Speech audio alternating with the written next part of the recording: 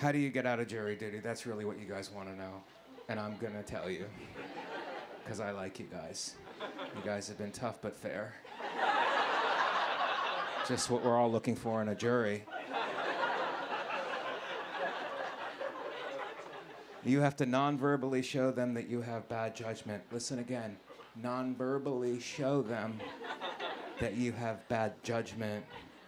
So the first day of jury duty, I walk in, parachute pants, O.J. Simpson jersey. Found not guilty by a jury.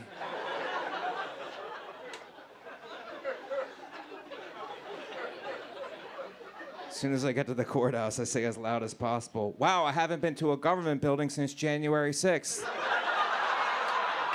J6, white man's new year."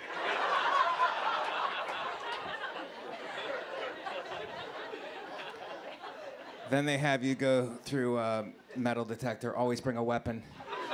I was doing my nunchucks. I was going through.